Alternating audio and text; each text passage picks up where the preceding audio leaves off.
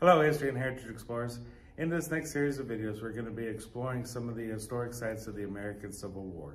So please sit back and enjoy.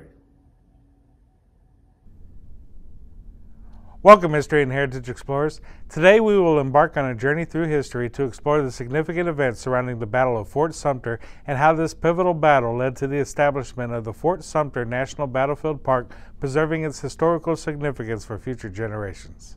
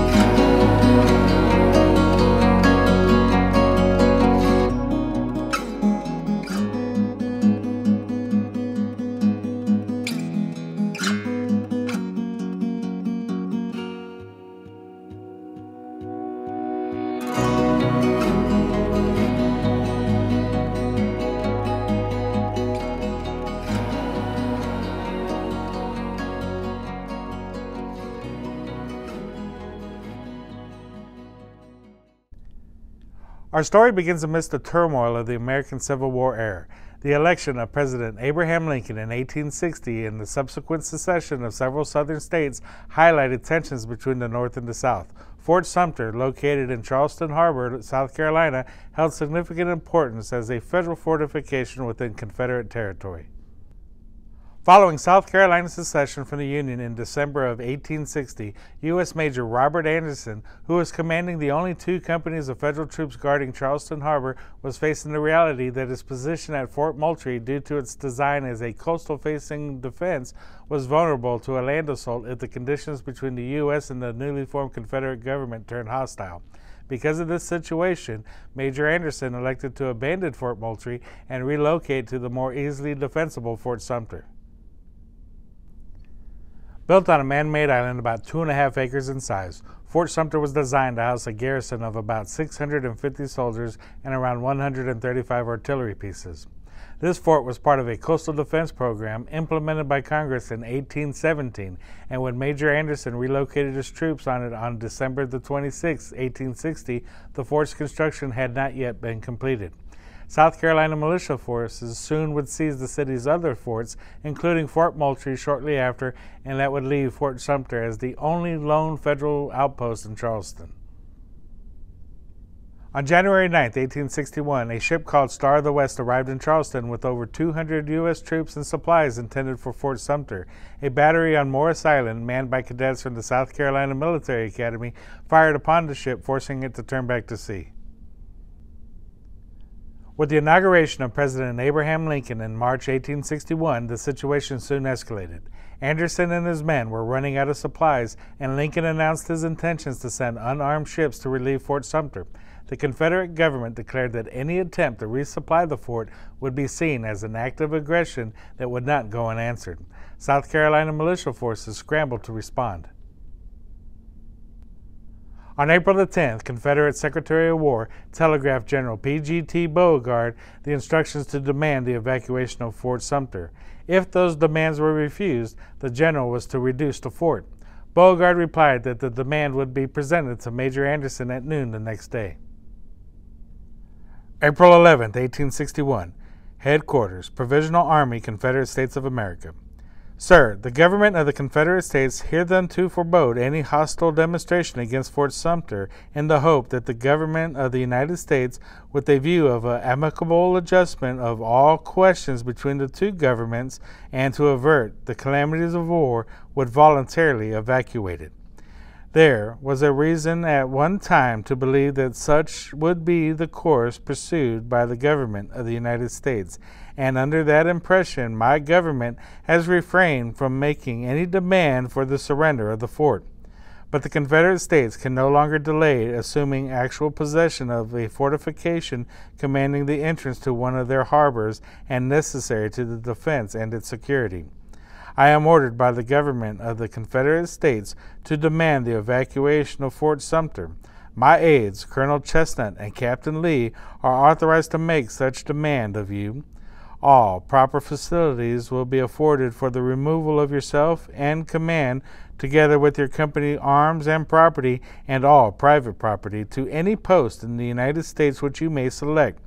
The flag to which you have upheld so long and with so much fortitude under the most trying circumstances may be saluted by you on taking it down.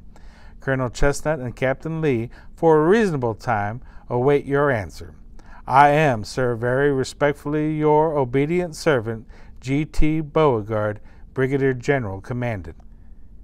Anderson read the demand and asked for time to consult with his officers, who agreed with him not to give up the fort. Major Anderson drafted an equally polite refusal. Fort Sumter, South Carolina. General, I have the honor to acknowledge the receipt of your communication demanding the evacuation of this fort, and to say in reply thereto that it is a demand with which I regret that my sense of honor and my obligation to my government prevent my compliance.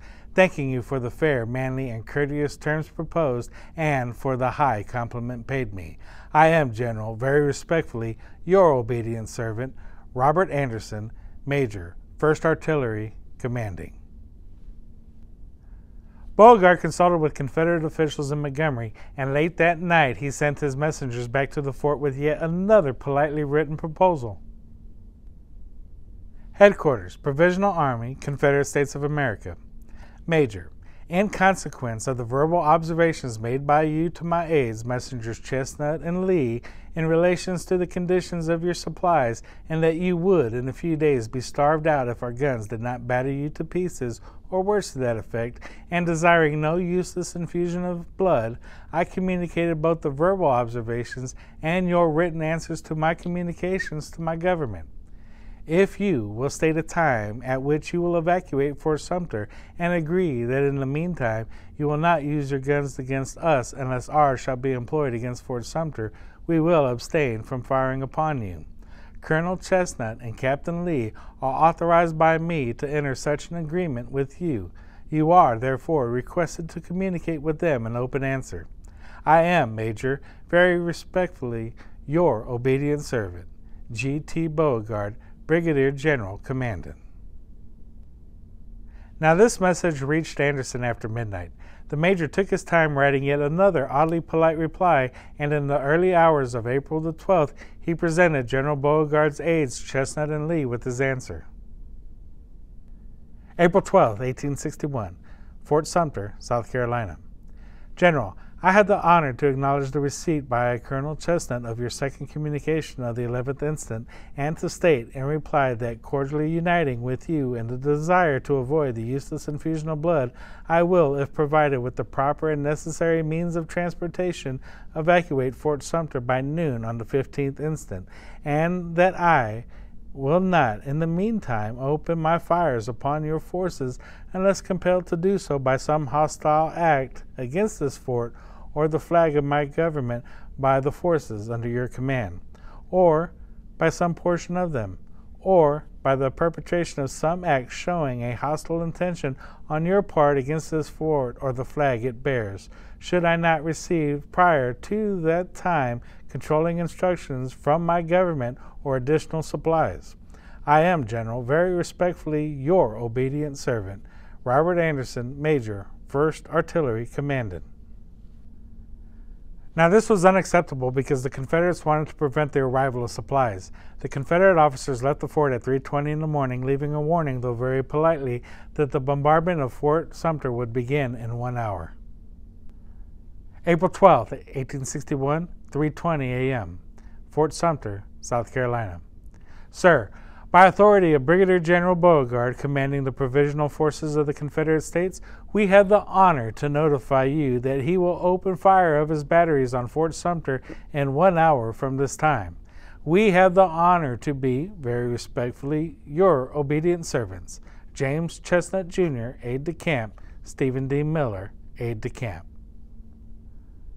Chestnut and Lee stopped at Fort Johnson to inform Captain George James that he was to fire a signal gun at a specified time to start the bombardment.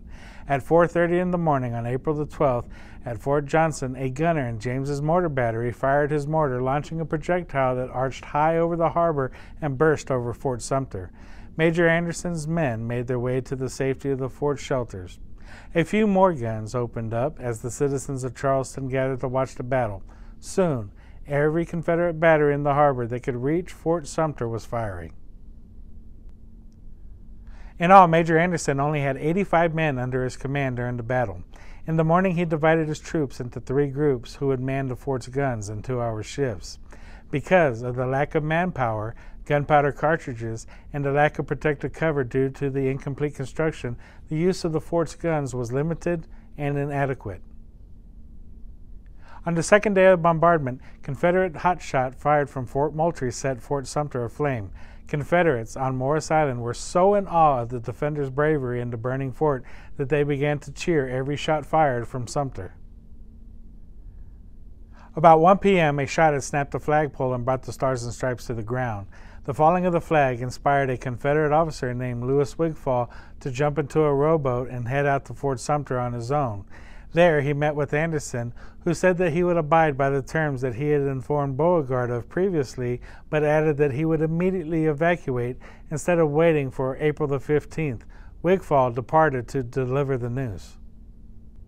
By 1:30 the firing had stopped, and soon after Wigfall left, another boat docked at the wharf carrying the same Captain Lee who had brought the original evacuation demand. Lee explained that he had come to the fort because the garrison's flag was down and a white flag had been raised. Major Anderson explained Wigfall's visit and was informed by Lee that Wigfall had no authority to negotiate any deal on behalf of General Beauregard. By this time, Major Anderson was pretty upset. Captain Lee asked for a written version of the same terms that Anderson had dictated to Wigfall. Anderson agreed not to open fire again until Beauregard had the chance to either accept or refuse these conditions. Word came back at last that these conditions were acceptable to Beauregard. The garrison would leave after firing a salute to the tattered flag that they had bravely defended. General Beauregard refused to claim the flag as a war trophy and instead allowed Major Anderson to keep it. No Union troops had been killed during the bombardment, but Private Daniel Ho died almost instantly when an explosion occurred during the artillery salute held before the U.S. evacuation. Private Edward Galway, who was also wounded in this explosion, would die a few days later from his injuries in a Charleston hospital. The Union garrison, led by Major Robert Anderson, valiantly defended the fort, but unfortunately surrendered on April the 14th after a 34-hour bombardment. The Battle of Fort Sumter marked the first military engagement of the Civil War, becoming a pivotal moment in American history. Anderson returned to Fort Sumter on April the 14th, 1865, to participate in a victory ceremony. Before he raised the 33-star American flag that flew over the fort, he addressed the crowd. I am here, my friends and fellow citizens and brother soldiers, to perform an act of duty which is dear to my heart, and which all of you present appreciate and feel. Did I listen to the promptings of my own heart, I would not attempt to speak, but I have been desired by the Secretary of War to make a few remarks. By the considerate appointment of the honored Secretary of War to fulfill the cherished wish of my heart through 4 long years of bloody war, to restore to its proper place this very flag which floated here during peace before the first act of cruel rebellion. I thank God that I lived to see this day, to be here to perform this perhaps last act of duty to my country in this life. The events of Fort Sumter that day, however, would go mostly unnoticed and unreported due to being overshadowed by events unfolding in Washington, D.C. that very evening, the assassination of President Abraham Lincoln at Ford's Theater.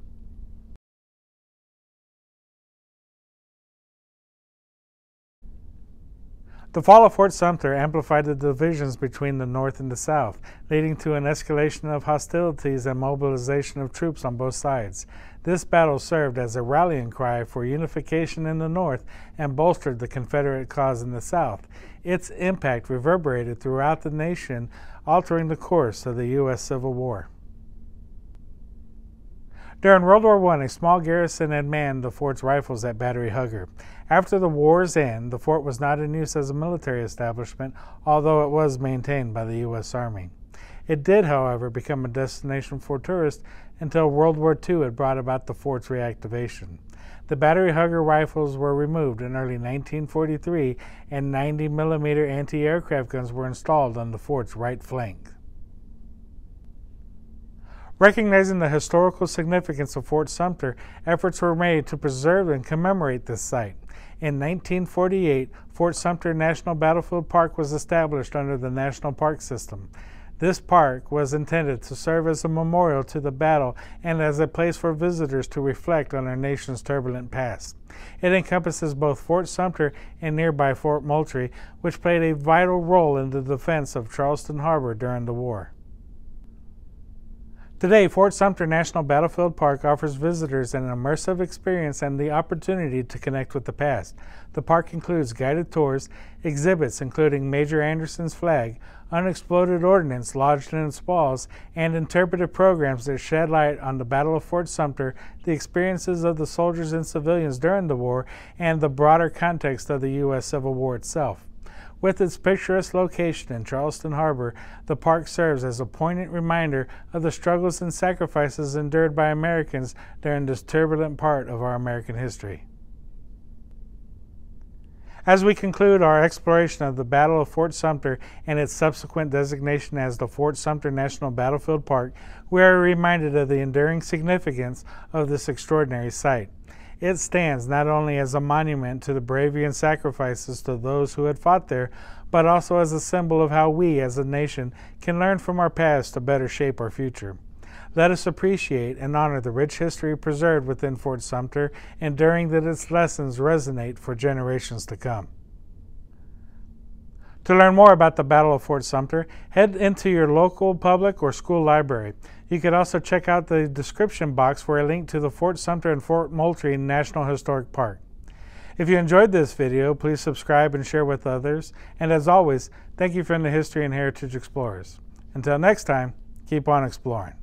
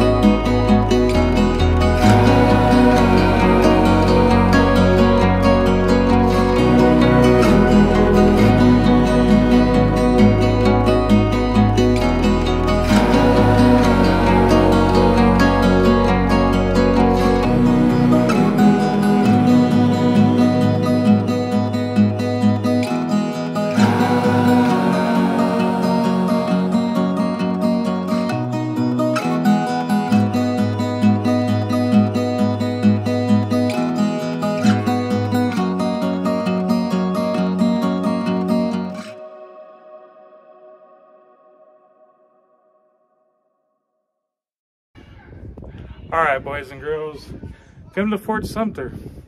It's the bomb.